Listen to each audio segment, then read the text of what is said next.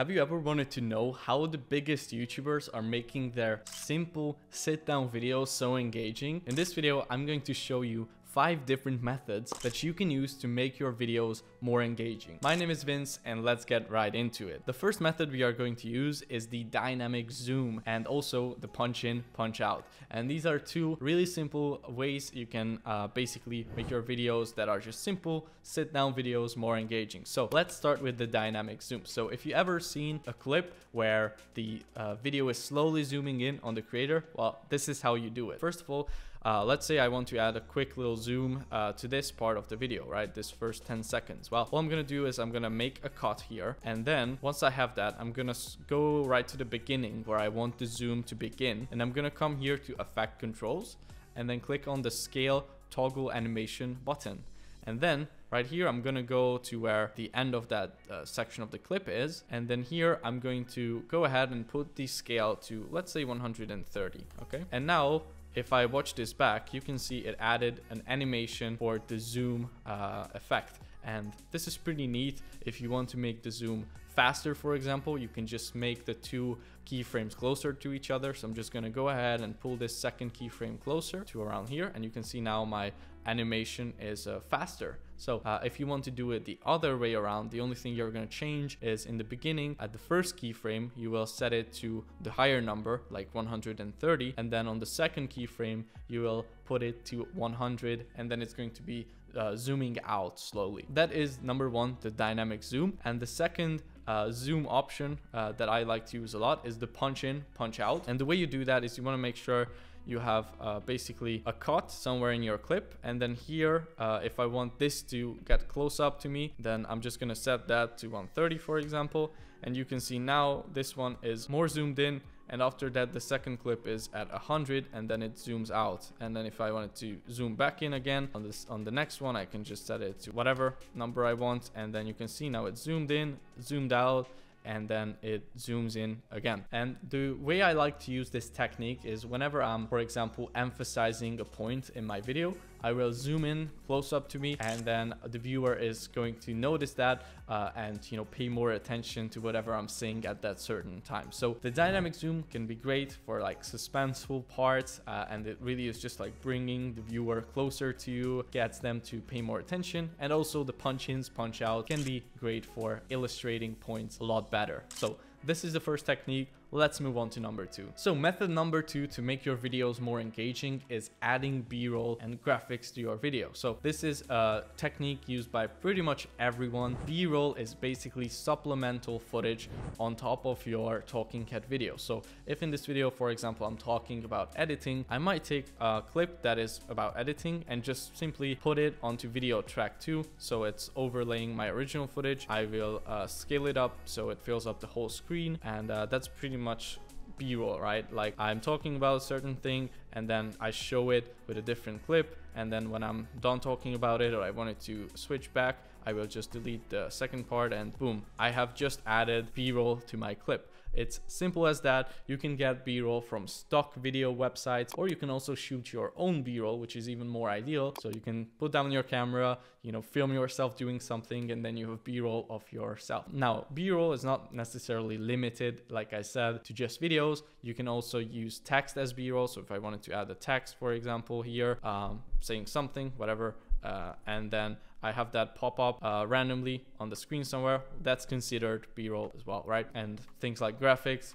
just like animations and anything like that, is also supplemental, footage and elements to make your video even more engaging. I like to use this a lot. It can be great to keep your viewers' attention. As a rule of thumb, especially in YouTube videos, in the first few minutes, I like to have something pop up every like 3 to 5 seconds. So whether that be a text, whether that be a B-roll video, whether that be just a picture or a screenshot popping up somewhere, whether that be an animation, all of these are amazing to make your videos more entertaining and easier to watch until the end. All right, the next way to make your videos more engaging is adding background music and sound effects. Adding music in general, I think is great because it can add a nice little atmosphere to your videos, so it's not just you talking in silence. Also adding sound effects for things like B-roll, or if there's a transition somewhere happening, you can add sound effects to that as well. It can take your video to a whole nother level. You don't want to underestimate the power of sound design and background music and just music in general. It can take an average video from like a 5 out of 10 to an 8 or a 9 out of 10. So it's really powerful.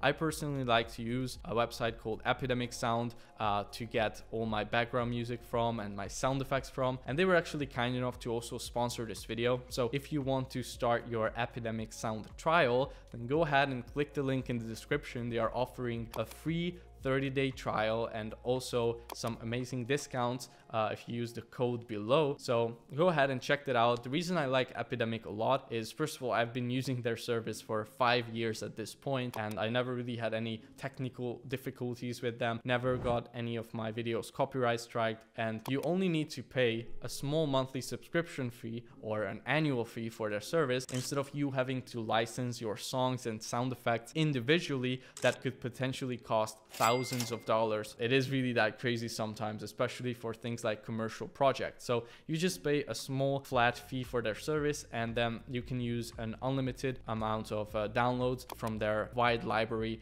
of songs and sound effects on all your videos. And look, even if you decide that you don't like the service in the 30-day trial period, then you can just cancel the subscription, but still all the videos that you use their music in that period on your channel, for example, they're not going to get copyright flagged. So you really have nothing to lose. If you're interested in checking out Epidemic, go ahead and click the link in the description. I'm going to go ahead and grab some music from here. So I'm just going to download this track, for example. And the cool thing is you can also download what are called stems. So most of their songs actually have these stem downloads where you can download either like the different layers separately, right? So you can get the melody, the instruments, the bass, and the drums on separate layers as well. So you can manipulate the song in your editing, and it gives you much more creative control. But I'm just going to download this full mix, and I'm also going to search for some sort of sound effect that I can add to this B-roll that I added. So it's someone editing, right? So I'm going to search up keyboard, for example, and you can see there are basically 245 sound effects with just the keyword keyboard in it. So there are plenty of options, and these are all high quality sound effects. So I'm just gonna download this one, someone typing on a keyboard, and you can select the format here. I'm gonna use MP3. And then I'm gonna go ahead and drag and drop this into my project, add it under the B-roll so it has sound, and I'm gonna go ahead and drag and drop my music as well into audio track 3.